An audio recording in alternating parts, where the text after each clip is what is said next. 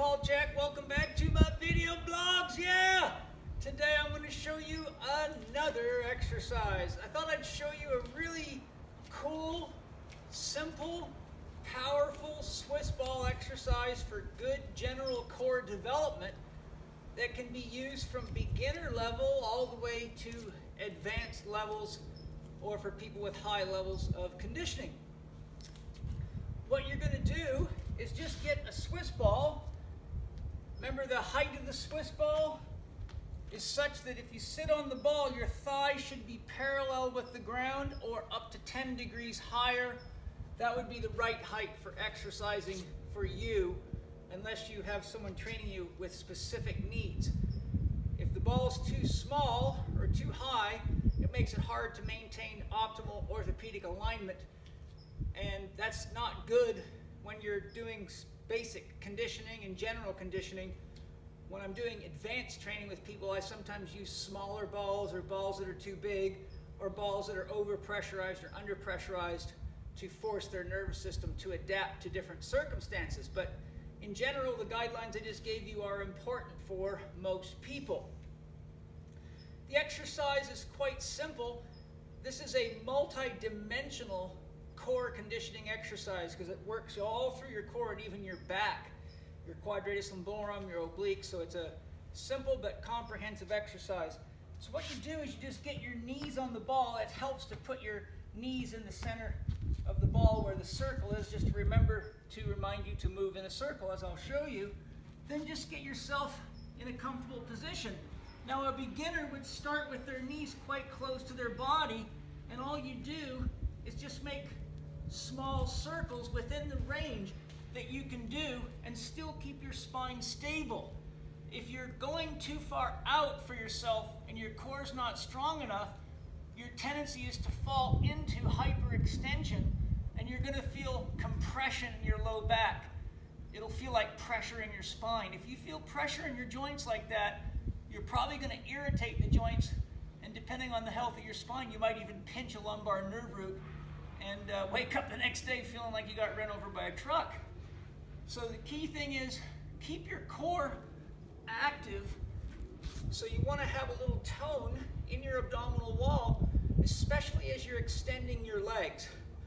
You can just let your breathing time itself naturally, but as those legs extend further and further back, the lever arm against your core gets higher and higher. So as a general rule, as your legs go back or the lever arm gets longer, you've got to draw in, and that tightens the abdominal corset or the inner unit, stabilizing the joints so you don't get faulty movement patterns in there and joint subluxations and unusual compression patterns in there. So again, we're just going to start off with nice small circles and just find your comfortable zone. When you're doing developmental exercise, it's better to use lower intensities and higher reps. So when I'm developing new motor programs for people, I like to use anywhere between 16 and 30 rep sets. And I typically have them stick to that for a good 2 to 4 weeks till they've built a new motor program with good form, so the brain has a good motor pattern to build off of. In other words, don't try to be a superhero to impress your friends until you have the nervous system development to do it impressively. Okay, so as we want to push that out a little further, we just extend the legs further. Now, as your legs go out, you turn your body, bring the ball up the side, rotate over, extend out that way, bring the ball around, bring it up, bring it back. So what started off just as a nice little circle grows not only into a bigger circle, but trunk rotation, hip extension, hip flexion, trunk rotation.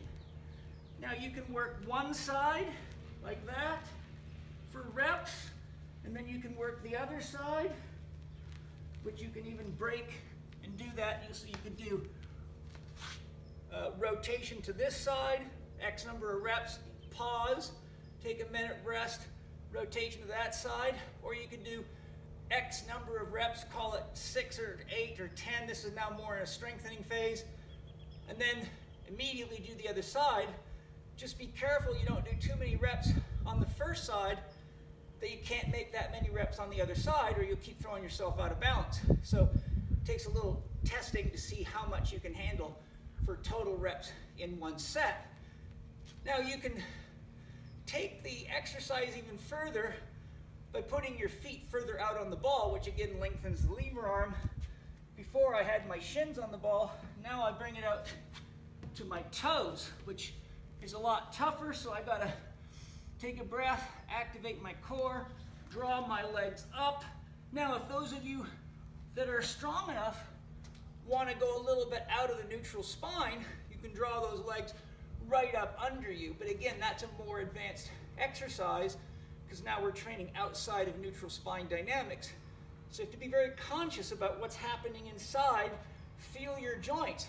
If you're pushing it to the point that you're getting compression and discomfort in joints, you're just setting yourself up for a setback. So it's not the best idea. Let me get my ball. It's ran away. It's tired. Okay. So that said, I'll demonstrate a few reps of the more high intensity version with a deviation from neutral spine, or going more into a fully functional movement pattern. So I'm going to turn my body over, bring my legs all the way up, roll over, extend back, come back, flex that spine, roll, extend out. Now you don't want your head hanging down. I'm talking to you guys, so it's a little tricky. Here's what it looks like when I'm just by myself.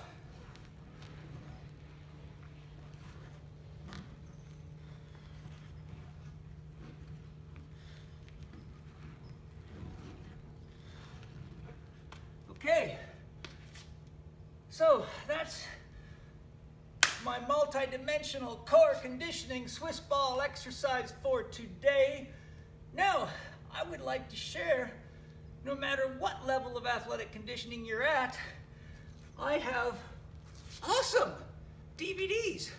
Whether you're someone that's injured, overweight, and out of shape, that would be Swiss ball exercises for better abs, buns, and backs, which is a basic spine rehab program with stages of development for anybody who's basically out of shape or has back problems and wants to build up some functional strength safely.